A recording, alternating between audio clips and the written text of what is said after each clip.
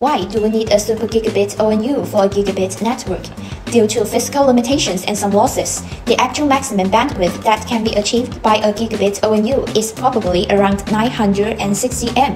The carrier's broadband networks actually have quite a bit of spare capacity in terms of bandwidth, so sometimes the carriers can provide more than 100 and 200 M of bandwidth in reality.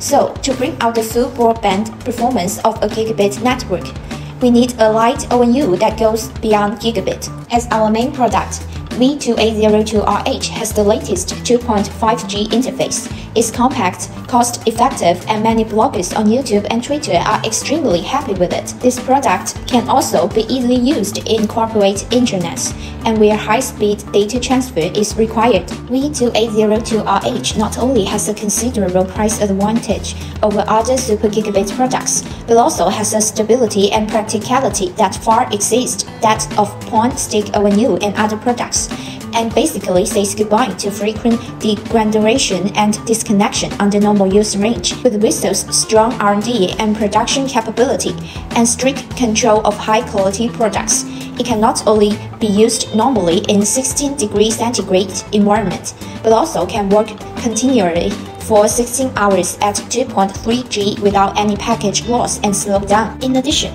we have a professional after-sales team with 24/7 online service and permanent free software updates, so please feel free to choose V-SOL R&D.